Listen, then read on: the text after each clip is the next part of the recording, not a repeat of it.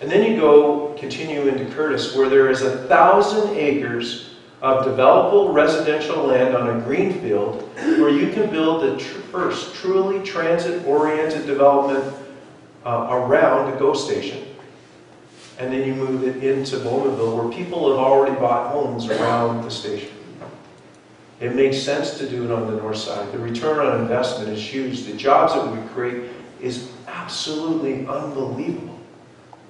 And people actually live where we're proposing to build the train. But the great part about that was the municipalities of Clarington and Oshawa coming together along with the region to work together and share staff so that we could get the message collectively to the province and get them to buy into it. And we need as businesses, and we are, as government, we're still a business, and we have to think differently on how we deliver services and how we interact with our residents from not only the time that the phone call comes into the region, but to the time that the problem is resolved. I'm really proud to say that the climate adaptation plan for the region was recognized in 2018 as the best climate plan in Canada by the Federation of Municipalities of Canada. So the stuff that we're doing around climate, including last week we proclaimed a climate emergency, is really starting to take place. And we think about climate and the challenges in everything we do. It's easy to oversize a culvert today and then go back and repair a culvert 10 years from today. And the example of that is that trying to fix a culvert in downtown, that is in downtown Uxbridge, that project's now gone to $26 million. But the original part of that culvert was built by stonemasons 100 years ago. So we need to think better, we need to be smarter. It rains harder, it's colder, hotter, and it plays havoc with what we do. And the other challenge is, and we never talked about this, but we have the problem with wild weather now, where you have winds that come up nowadays that just do play havoc, but they just play havoc in one location. There's been 2 microbursts in Oshawa in the last 6 or 7 years that didn't affect anywhere else in the region. So I'm really excited at the roles that the region plays and the services we deliver, but what's really exciting is you're seeing that the 8 municipalities working together for the common good. It's about creating hope for our young people. You know, Durham is not only the center of excellence for energy now, but you know, we're a center of excellence for education. And when you look at what's going on in Durham region and the universities and colleges we have here, it's simply amazing. Do you know that Durham College leads Canada, especially in the college sector, in artificial intelligence? The last year, they partnered with OPG to put a Boilermakers pre-apprenticeship program in, and I think it was either 130 or 160 young people traveled through that program. Now, this is a pre-apprenticeship program. Every one of them was hired. That their food-to-table program over in Whitby is simply amazing, and then you go up to the college here, and they share that space with UOIT or Ontario Tech now, and you now have the largest ground source combined heating plant in all of Canada. They're using geothermal technologies in the ground for the kids that go to school that are studying green energy, where they have also in the Whitby campus wind turbines and solar. The Durham is becoming leaders in a lot of areas, and Ontario Tech is also referred to as the MIT of the North. Our programs are related to engineering, and some of the stuff that we're doing in the auto world here is legendary. You know, we have the largest climatic wind tunnel in the world.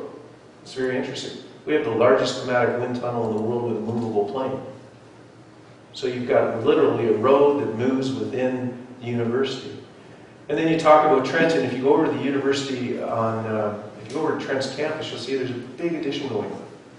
That they forecast there will be at 2,500 students very shortly. And then McGraw-Hill Ryerson down in the waterfront in Whitby was taken over by a Christian university. We've got all these brilliant young people in our communities from 156 different countries coming to Durham region to live the dream of an amazing education in a wonderful place. And then a lot of them aren't going home. They're staying here and they're raising their families. So I'm excited about that. I'm excited about the future. And I'm really excited about a couple of things that are on the block. And I know before I go to questions, one of them will be is I am a big fan of building an airport in Pickering. I'm also a big fan of vertical farming. And if you talk about the populations around the world, and as we increase, the only way to meet the needs of our residents is we're going to have to farm differently. A 1 acre greenhouse with 8 racks is 8 acres. If you go down to Leamington today, there are greenhouses down there, 25 acres in size, and if you're in Orlando in April and you're eating an English cucumber, check the label, because chances are it's from Ontario. That the Mastroianni family employs 2,000 people down in Kingsville, where they grow tomatoes and English cucumbers and a whole bunch of other stuff. And they are leaders in that section. And if you go to Japan, you'll find that they grow strawberries in greenhouses. But if you Google vertical farming in airports, you will find that around the world, this isn't a new concept. You'll find that in some countries, they use livestock to keep the grass down. You'll find that they have beehives everywhere. You're finding that they're growing food on airport property. This is a great opportunity to take the very best technology that we have in Canada, the best application of airport technology from around the world, and build the first carbon neutral airport that ever existed. That you can use technologies to do that, and the government has the ability to legislate what they want and what they see at that airport. But on the other side of that, for 47 years, there's been no decisions, 19 reports. The 20th report has been written now, and it's been on the Minister of Finance's desk, or sorry, the Minister of Transportation's desk in Ottawa, and it wasn't released prior to the election. And KPMG has authored it, and it's time they released the report.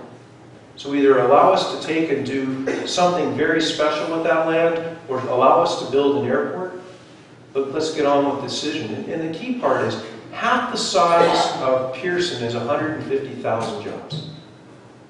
150,000 jobs. Pearson employs over 300,000 people, direct and indirect jobs. So allowing our kids to work close to home, creating technology and growing food on the airport lands makes absolute sense, but the 5th largest business in Canada is aerospace. So why not do what they do around the world and do it all here? So I'm excited about that, and some may not agree, and that's fine too. But for me, you can no longer, as a group of elected officials, think about this year, next year, and then just term of council. Our next plan that comes forward from regional council will take us out to 2024. It's outside of the term of council, because you need to use the same things that you do in business. You need to think 1, 5, 10, and 15 years down the road. You need to think about the future. We know that down the road we're going to have 1 million people living in the region of Durham, and now we need to be able to make sure we have all the tools that are there to make it work. And that's why you're seeing all the stories about retrofitting existing hospitals and the potential of building a new hospital in Durham region. You know, to retrofit the Bowmanville Hospital to meet their needs going forward is $300 million. Ajax needs $300 million to meet the needs of that community. The new hospital, wherever it will be built, is estimated to be $2 billion. And we need to reinvest in our cancer center because it's been open for over 10 years. So we have some challenges and some opportunities, and we are doing some amazing things. And I'm proud of the people that we have working at the region for what they do each and every day. I can tell you that we wanted to make sure that the newly elected MPs knew exactly what we were talking about. So we met with 6 of the 7, one of them hasn't met with us yet, that we've delivered the message of the region. We've talked about transportation, we've talked to them about climate change, climate adaptation, we pitched the GO train to them as well. And we've tried to make sure they understand that in order to maintain your infrastructure, you need to invest in it. And all too often, governments will say, because you're challenged with dollars, you won't put the money where you need to do it. So an example, all of us have houses. We know that in 15 years, we're going to need to have some money to put a new roof on and have it reshingled. Government's no different. We need to make sure that we have the money that we need in our reserve accounts to make sure we can do the things that we do. Similar to what you do at home. So I'm excited. I'm looking forward to this budget session. I can tell you that my goal is to get it under 2.5%. We will. We're going to have to hire during this budget, as we did in the last budget. We hired 100 frontline service people, paramedics and police officers, people who work in our long-term care facilities. We're working hard now as we go forward, as we add infrastructure, we will need to employ more people. The good news is a lot of the construction costs are paid by development charges. But I'll give you just one example and then I'll take questions. Climate has become such a problem that if you live down on the lakeshore or anywhere along Lake Ontario, you can see it with the erosion. We need to build a new water treatment pumping station in Newcastle. And because of the fact of where it is, we need to raise that 5 feet higher out of the ground than we would have had to do 5 years ago. Because infrastructure is essential, and doing it the right way will mean that the people during the toughest times have the infrastructure they need to support them in their day-to-day lives. So I hope I haven't bored you. I hope you're excited. If you got kids, you should be really excited because it's Durham's time.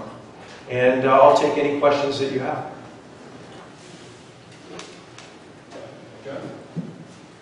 I thank you for proclaiming one day last week as Hospice Day. And, well, I think I was threatened by Joyce Marshall. If you haven't met Joyce Marshall, she is just an amazing, amazing lady. And we're in the process of building 3 hospices in Durham region. Guy was there for, you were there. And what I want to say is the one in Port Perry is under construction as we speak. The ones in Whitby and Clarington are very close.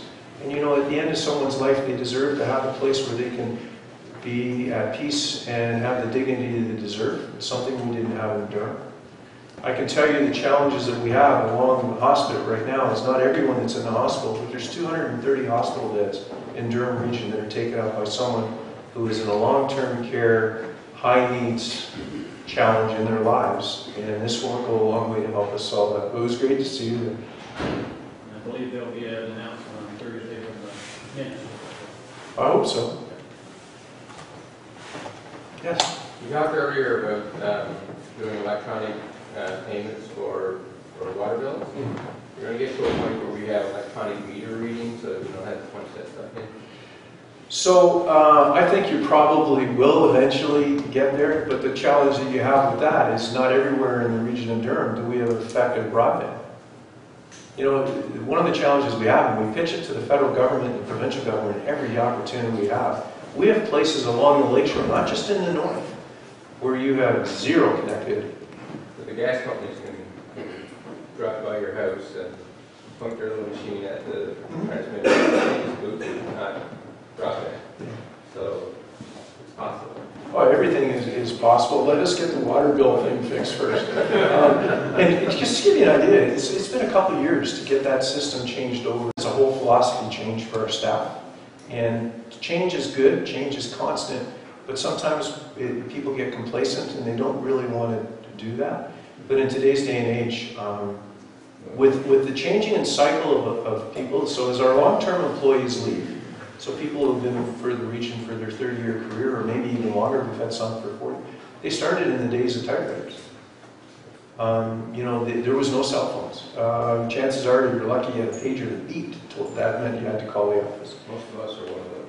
So am I. My first pager was one that just beeped, and that meant I had to call. My second one had 15 seconds of voice. I thought that was amazing. My cell phone, my first cell phone weighed like 6 pounds. It was you made 2 phone calls for 10 minutes and the battery was dead. But we're changing the way we do business, and I can tell you that the young people that we're hiring that are coming into workforce are doing things that are absolutely unbelievable. And I truly believe that using technology the right way is an absolute cost saving. Yes. Are you doing anything on the infrastructure of roads? Because like the way Whitby, Oshawa is expanding, the traffic jams now are just crazy.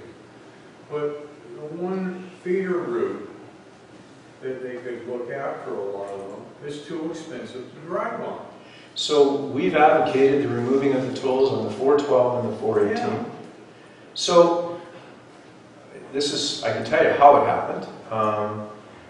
If you remember, the city of Oshawa and the region of Durham challenged the Minister of Transportation about 6-7 years ago on stopping the 407 at Simcoe Street. And we won the argument. They eventually built it out to the 115 where it was supposed to go and federally funded to go to. But embedded in a piece of legislation to get, and it's only my opinion, they might have been angry with us. I think they might have been angry. We published the executive assistant to the Minister of Transportation's phone number on Hockey Night in Canada. It was a good idea at the time, and it definitely got the minister's attention. But they've embedded this legislation that said any additional 400 series road in Ontario would be tolled. Didn't tell anybody, and they came to us, and we opposed it when we found out about it, and we raised the message. But that's how we got to where we are with the 412 and the 418. But I can tell you that the mayor of Caledon didn't know until a couple months ago when I told him that the toll on the 413, when it's constructed, is going to come to his community. And I also reminded the people in the north that when they put the addition onto the 404 going north, that's also going to have to be a toll road, because you can't follow the legislation if you don't honor how it's written, and they're going to be obligated. So we're making sure that the mayors of communities where 400 series highways are being built or expanded are absolutely aware that they're being toll roads, and we're gaining more allies every day. It would be very easy for the government to eliminate the tolls in any bill they bring forward and just put a section in that says the tolls are off the 412 and the 418. Because you're absolutely right. When you drive down Regional Road 23 in the morning, the cars are backed up from Highway number 2 to Roslyn Road, and there isn't a car on the 412. That's just dumb. 413 is the same as well, and Whitby's the same. That's the 412s and Whitby. Yeah, I don't know where the numbers of the other, the one here. 418, you can land an aircraft on it on any day because there's just nobody on it. Yes? Yeah. I don't have a problem with people using these roads as paying the toll. But the 407 toll is ridiculous. You drive from here to Florida and you pay as much as you do from here to Mississauga. Yeah, that's not something that, no matter how much we try, we're going to be able to fix. That deal is done. But on the 412 and the 418, we do have the ability to keep putting pressure on our local MPPs. Because every one of the candidates running in the last provincial election all signed a pledge that they would help remove those tolls. So it's not going to be sold off like the 407? No, it doesn't need to be. It is a way to divert traffic off of Taunton Road and off of some of our other roads. It makes sense. If they were to take the tolls off the 418, that would free up the intersection of Harmony Road. It would make a difference, and it would stop having to spend lots of money to fix something. It would help us, but they have to think differently. And I think they eventually will drop the tolls. I know that there's enough people in this room that when you see your MPP, that you will ask them, when are you going to take the tolls off the 412 and the 418? That would help us a lot. Well, actually, if they just took out the administration charge, it would be used. Yeah, it's even. The fee is small. The fee is very small, but if you don't have a transponder, it's not. Exactly. But the transponder is like $800 or something. So. Yes, sir. I understand that the 407 is hemmed in by a contract, but I wonder if there's any chance of negotiating something that says if we've got an incredible blockage on the 401, 407 becomes a relief item that is funded from the profit of that blockage time. So in the event of an emergency on the 401, an alternate route, Yeah. it is a great idea. We've pitched it a couple times. Because even this morning, the 401 was a mess in Whitby. Was it Dixon's Road? Something happened this morning? Or Harmony Road? Margaret. Back when Al Pilkey was the mayor of Oshawa, I attended a planning meeting about the roads. And at that time, in the, I think the late 80s, Halton Peel had 275 lanes of traffic in the Toronto, and Durham region had 10. So my pointed question right now is there any progress being made in linking Manning and Adelaide? So I haven't seen anything cross my desk. They want their right-of-ways, and apparently 10 years ago they were squabbling about who's going to pay for the bridge. Well, it's not so much that. The cost is going through the land that is a cemetery. Is part of the challenges on Whitby that creates a problem. And it's very difficult to expropriate cemetery land